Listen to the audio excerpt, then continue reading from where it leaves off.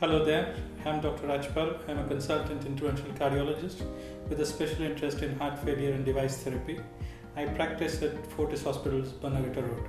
Device therapy in heart failure. This is a specialized treatment that is offered to specific patients who have got resistant heart failure despite being on optimal medical therapy.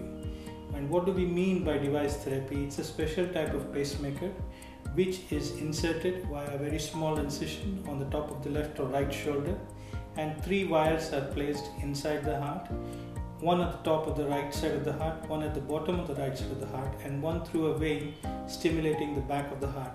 By doing so, we are able to get the heart to function more like a pump rather than a bag, which patients with advanced heart failure do have. Device therapy in heart failure is an adjunct to optimal medical treatment which is prescribed by the cardiologist. Now, in this technique, there are certain patients who will definitely benefit from it. These are identified on the basis of their symptoms, their medical therapy, as well as specific changes on the ECG which is picked up and recommended by a trained cardiologist. In device therapy, there are 2 aspects.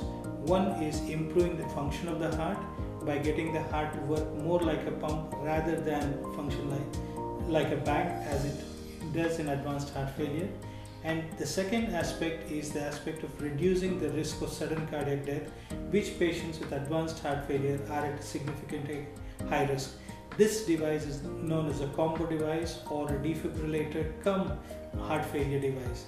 These are specific, expensive, as well as specialized techniques which are used in select group of patients with advanced heart failure.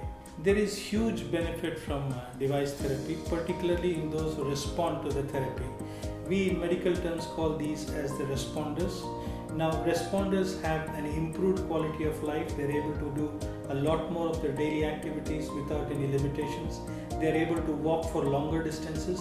They have lesser hospitalizations as a result of heart failure.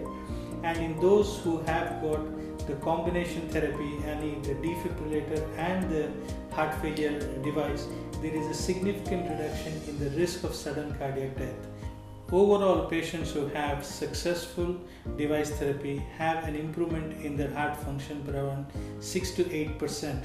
Now, 6 to 8% in someone who's got a heart function of 25% is a significant amount, and this itself can contribute to a better quality of life and people having a lesser risk of sudden cardiac death.